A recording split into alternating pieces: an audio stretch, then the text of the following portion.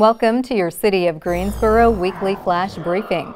There's still time to complete an online community survey to offer input in the city's search for the next Greensboro police chief.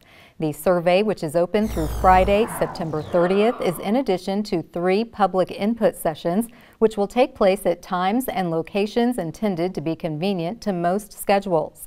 Stay tuned. Those details will be released as soon as the dates, times, and locations are confirmed. Greensboro Police Chief Brian James retired from the department in May.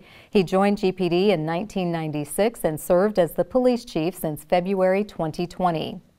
If you are a job seeker or interested in working for the public sector, the City of Greensboro is hosting a job readiness fair.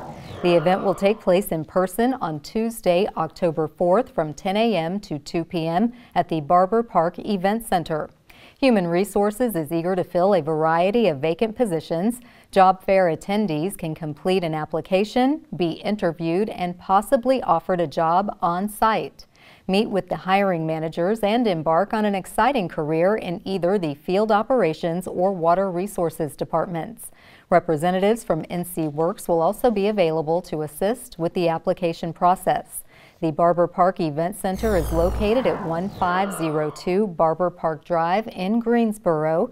To review the job openings in advance of the job fair, please visit the city's website. Members of the small business community with an emphasis on minority and women-owned businesses are the guests of honor for Minority Enterprise Development, or MedWeek. This year's event will take place on Wednesday, October 5th from 9 a.m. to 2 p.m. at the Colonnade at Revolution Mill. Admission is $25 and includes lunch.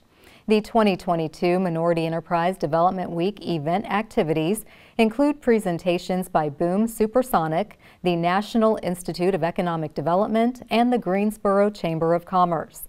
The activities will culminate with an awards luncheon recognizing the MWBE Community Legacy Trailblazer. Sponsor booths will also be on display. Seating is limited as a COVID precautionary measure. MedWeek is made possible in partnership between the City of Greensboro, Guilford County, UNC Greensboro, and the City of High Point.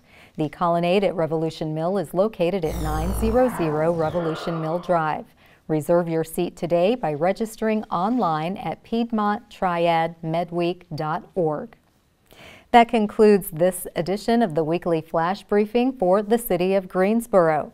For in-depth news, tune in to FYI Weekly on Greensboro Television Network on Spectrum, AT&T, North State, and Roku.